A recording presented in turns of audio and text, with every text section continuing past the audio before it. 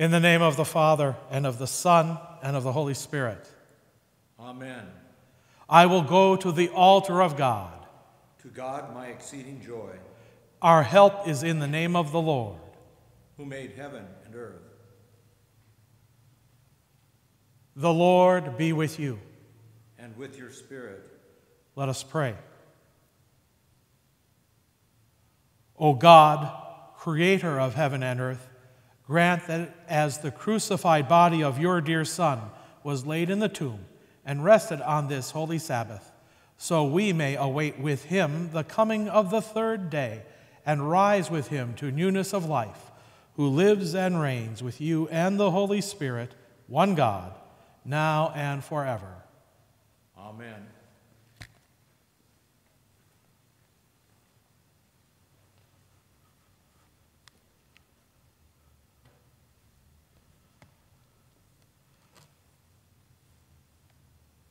The Old Testament reading for Holy Saturday is from the book of Daniel, the 6th chapter.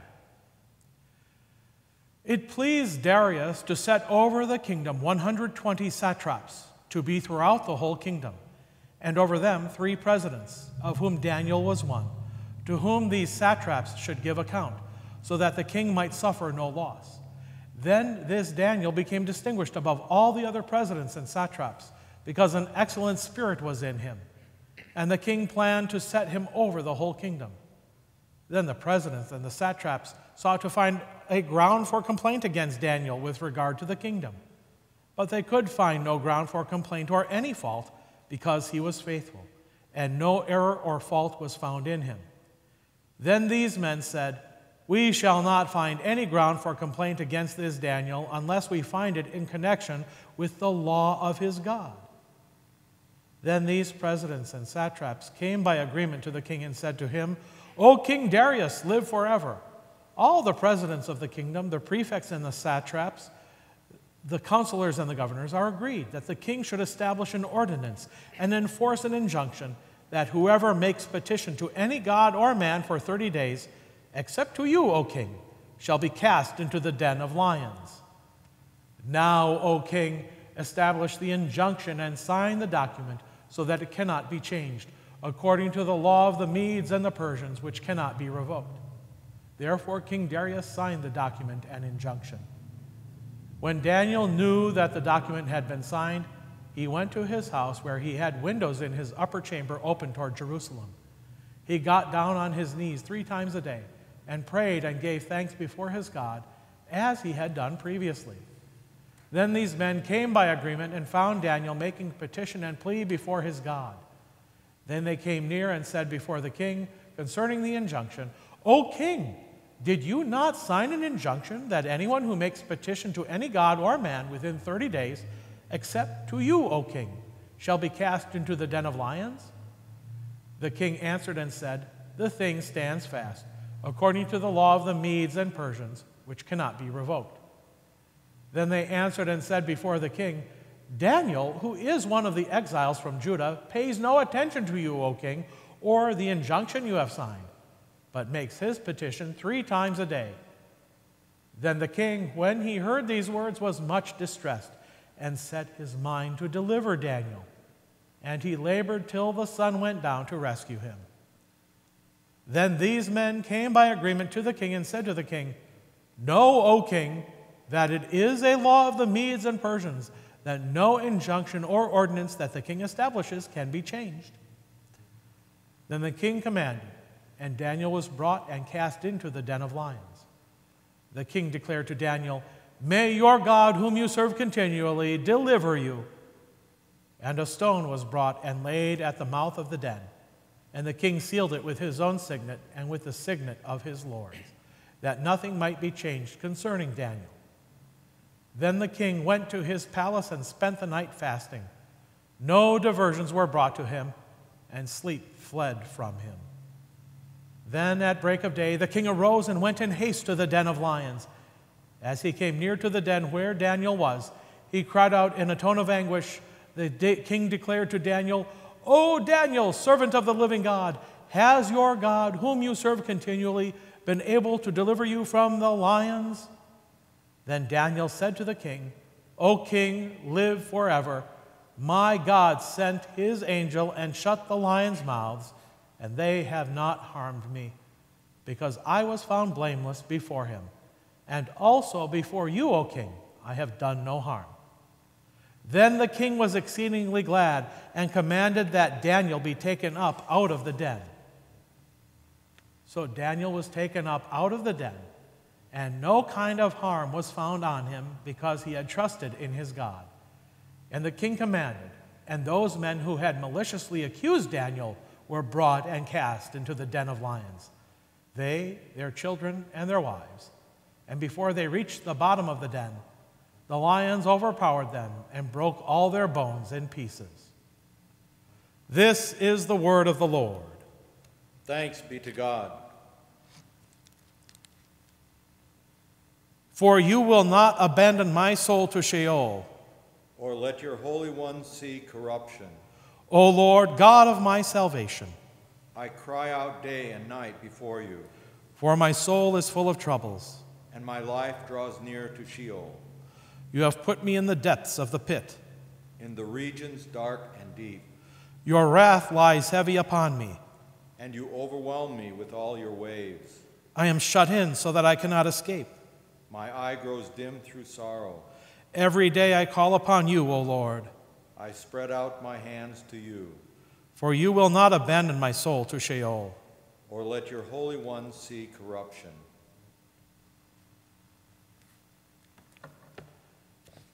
The epistle is from 1 Peter, the 3rd and 4th chapters. For it is better to suffer for doing good, if that should be God's will, than for doing evil. For Christ also suffered once for sins, the righteous for the unrighteous, that he might bring us to God, being put to death in the flesh, but made alive in the Spirit, in which he went and proclaimed to the spirits in prison, because they formerly did not obey, when God's patience waited in the days of Noah, while the ark was being prepared, in which a few, that is 8 persons, were brought safely through water. Baptism, which corresponds to this, now saves you, not as a removal of dirt from the body, but as an appeal to God for a good conscience, through the resurrection of Jesus Christ, who has gone into heaven and is at the right hand of God, with angels, authorities, and powers having been subjected to him. Since therefore Christ suffered in the flesh, arm yourselves with the same way of thinking. For whoever has suffered in the flesh has ceased from sin, so as to live for the rest of the time in the flesh, no longer for human passions, but for the will of God. The time that is past suffices for doing what the Gentiles want to do, living in sensuality, passions, drunkenness, orgies, drinking parties, and lawless idolatry. With respect to this, they are surprised when you do not join them in the same flood of debauchery, and they malign you. But they will give account to him who is ready to judge the living and the dead. For this is why the gospel was preached, even to those who are dead, that though judged in the flesh the way people are, they might live in the spirit the way God does. The end of all things is at hand. Therefore, be self-controlled and sober-minded for the sake of your prayers. Above all, keep loving one another earnestly, since love covers a multitude of sins. This is the word of the Lord. Thanks be to God.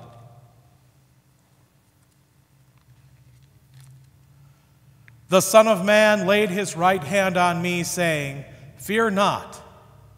I am the first and the last and the living one, I died, and behold, I am alive forevermore.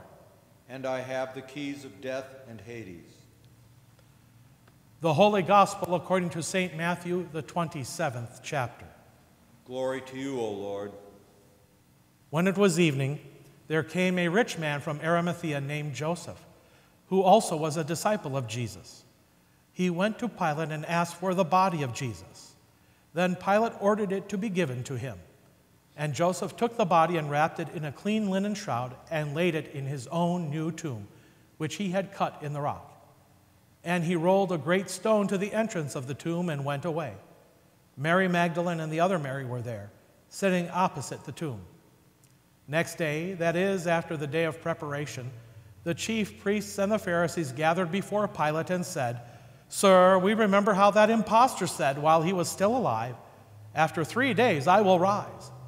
Therefore, order the tomb to be made secure until the 3rd day, lest his disciples go and steal him away and tell the people he has risen from the dead, and the last fraud will be worse than the first." Pilate said to them, "You have a guard of soldiers. Go make it as secure as you can." So they went and made the tomb secure by sealing the stone and setting a guard. This is the gospel of the Lord. Praise to you, O Christ.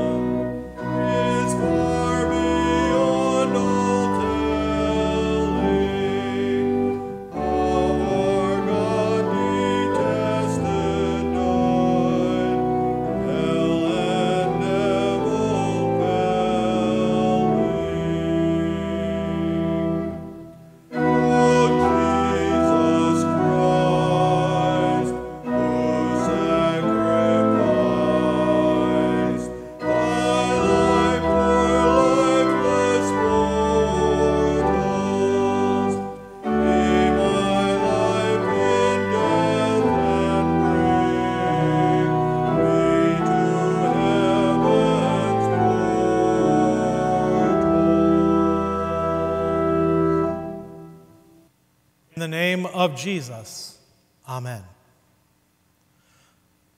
In all of the season of Lent, this is perhaps the day most forgotten. We observe Ash Wednesday even with the imposition of ashes, a custom that for a long time had not been kept among Lutherans. We observe the Sundays in Lent and the 40 days of Lent patterned after the 40 days of Jesus' fasting and temptation in the wilderness, which we hear as the Holy Gospel for the first Sunday in Lent. We certainly observe with great joy our Lord's triumphal entry into Jerusalem on Palm Sunday, the beginning of Holy Week. Even when we haven't been able to join in the Palm Sunday procession this year, waving palm branches, we found other ways to mark the occasion, such as putting palm branches or other branches out on our doors or the fronts of our homes. We have observed the main occasions of Holy Week: Holy or Maundy Thursday and Good Friday. How can we not mark the institution of our Lord's Supper, even if we are unable to gather together? He gave the meal to us for our inheritance. And how can we pass by the cross of our Lord Jesus and not hear and heed his words and express the sorrow of what it cost him, our sins, what they cost him? We must meditate on his Good Friday suffering and death because he has done it for us. Even the other days of Holy Week may get some attention, if only from our marking the passage of those days before the big days. Each of those 3 days has its events and customs. Monday of Holy Week, when Jesus cleared the temple, cleansing it from the uncleanness that had been allowed to enter his Father's house. Tuesday, when the religious leaders questioned Jesus on his authority, his view on taxes, on the resurrection, all to catch him in a trap of his own words. And certainly that all was taxing to him. And Wednesday, of which nothing in particular is mentioned, so on it Jesus surely did, as was his custom, taking time to pray to his Father and to rest. A custom quite laudable for those 3 days of Holy Week, one which we have followed when we had Holy Week Vespers here at Hope, is to read the Passion of our Lord from each of the Gospels: Matthew on Monday, Mark on Tuesday, and Luke on Wednesday, with John's Passion account kept for Good Friday. But Saturday is for what? Jesus has died. What more could he do? What more is there for us to do except await the coming Sunday? Besides, Saturday is for rest. That's even what the Lord God said about the seventh day at the end of the creation week. Yes, on the seventh day God rested. So he also did on this seventh day of this Holy Week. Holy Saturday marks Jesus' Sabbath rest in the tomb. Do you ever feel dead tired, like you simply cannot do one more thing? Behold the power and the obedience of our Lord Jesus Christ. Even when dead, even after saying, "It is finished," still he kept the Sabbath, still kept the law and the commandment for you. So take courage and strength from him. Let your love and work for him and for your neighbor not rest on your own strength, for you will run out, most assuredly. Rather, draw on his strength for you. If Jesus can serve you and is able to obey his heavenly Father even in death, then there is nothing he can't do. He is the Lord, the I Am, who guarded his faithful servant Daniel from harm when he was sealed into the lion's den. We may well understand the sense Daniel had of a government decree saying, you are sealed in here. You may have some of that sense right now, though you're not sealed in with a pack of lions. But the Lord, the I Am, guarded Daniel, for the I Am sealed the mouths of the lions. He is the I Am who submitted to the governing authorities in the person of Pontius Pilate. Yet I Am went where no earthly authorities have power, descending into hell and proclaiming his victory over sin and death to those in prison, as the Apostle Simon Peter writes. He is the I Am whose tomb was sealed with an official government seal affixed, the seal and authority of the mighty Roman Empire, and was guarded with a guard of soldiers. It looks almost comical, doesn't it? A dead man whose tomb is sealed with an official seal and guarded lest he come out? Were those soldiers Roman soldiers or a temple guard? Either way, they remained on duty, keeping dutiful watch, not falling asleep. Should a Roman soldier be found asleep or otherwise lax while on duty by his centurion, his captain, the centurion would beat him with his grapevine staff, beating him to within an inch of his life. Should a temple captain so find one of his guards, he wouldn't beat the man. No, he would just set the man on fire with his torch instead. With such a watchful guard and an official seal, and bound with linen strips glued with those heavy gums and spices, why, there was no way Jesus would come out of that tomb. I Am simply passed through the grave clothes and through the rock sealing the tomb, even with its official Roman seal. He passed through that too. How could he? By what right did he defy the seal and the guard of the empire? By what right did he defy the religious leaders? Fear not. I am the first and the last and the living one.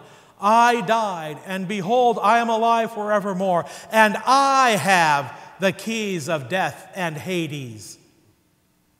I Am is the holder and the owner of the keys of death and Hades.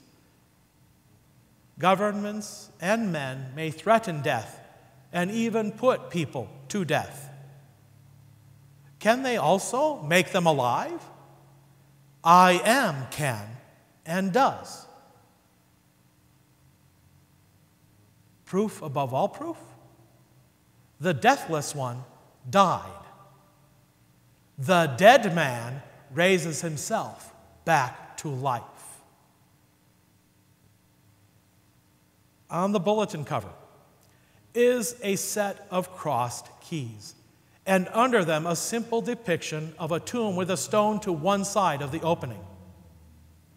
The tomb, the symbol of death and burial, is under the keys because he who owns and holds the keys has authority over death and the grave.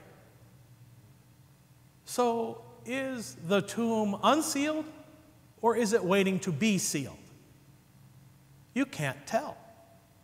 The tomb of Jesus, the tomb of I am, would be unsealed not for him to come out, but for the eyewitnesses to look in. The stone was no barrier to the glorified body of Jesus. There is a tomb, though, that is and remains sealed. It is also under the authority of keys bestowed when Peter confessed of Jesus, "You are the Christ, the Son of the living God." And Jesus answered him, "Blessed are you, Simon Bar-Jonah, for flesh and blood has not revealed this to you, but my Father who is in heaven.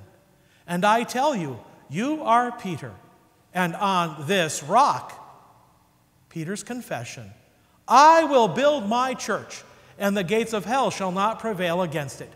I will give you the keys of the kingdom of heaven. And whatever you bind on earth shall be bound in heaven, and whatever you loose on earth shall be loosed in heaven."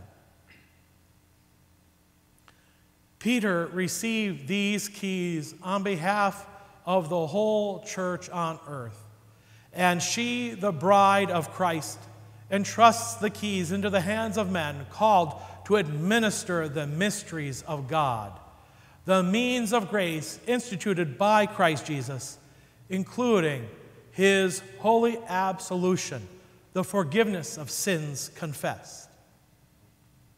Those keys are represented in our stained glass windows, for one, in the traditional emblems of St. Peter.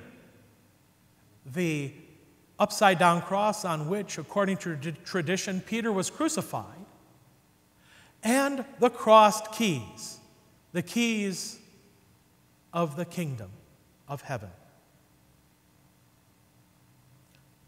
And the tomb that is and remains sealed is the ear of your pastor. It is his calling, his vocation, his job to hear your confession and to absolve you. That is, to forgive you all your sins in the name of the Father and of the Son and of the Holy Spirit. It is the same name in which you are baptized. For absolution is an extension of the promises I am made to you in holy baptism, his act in which he seals you with the Holy Spirit for himself, to be his child and heir, a member of his family, serving his purposes. And his purpose for you in Christ Jesus is to live absolved, forgiven. Jesus was bound with linen cloths and passed through them, leaving them behind in the tomb. He was also buried with all your sins. Your sins remain dead and buried. Whatever sins you have done that you confess to me, your pastor, I will never divulge.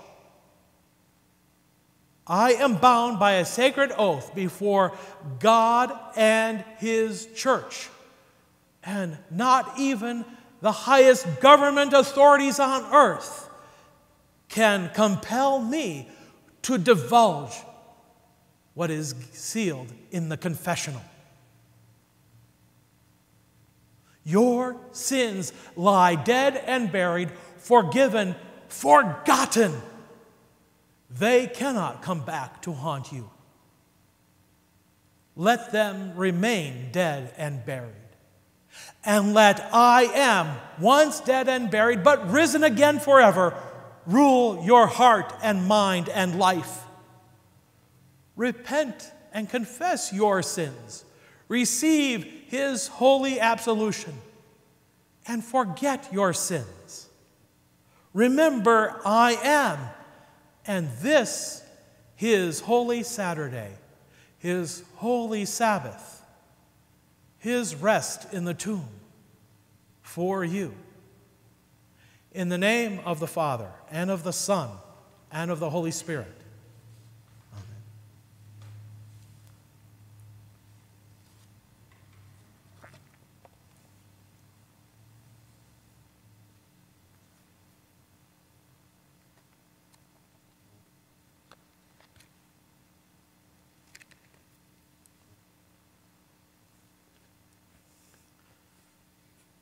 And now I ask you, in the presence of God who searches the heart, do you sincerely confess that you have sinned against God and deserved his wrath and punishment? I do so confess. Truly you should confess, for Holy Scripture declares, if we say that we have no sin, we deceive ourselves, and the truth is not in us. Do you heartily repent of all your sins committed in thought, word, and deed? I do so repent. Truly you should repent, as did the penitent sinners, King David, who prayed for a contrite heart, Peter, who wept bitterly, the sinful woman, the prodigal son, and others. Do you sincerely believe that God, by grace, for Jesus' sake, will forgive you all your sins?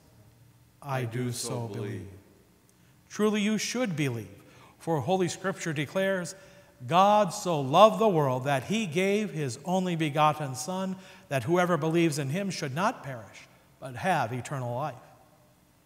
Do you promise that by the power and aid of the Holy Spirit, you will amend your sinful life? I do so promise. Truly you should so promise, for Christ the Lord says, let your light so shine before men that they may see your good works and glorify your Father who is in heaven. Finally, do you believe that my forgiveness as a called servant of God is God's forgiveness? I do so believe. May it be to you as you believe.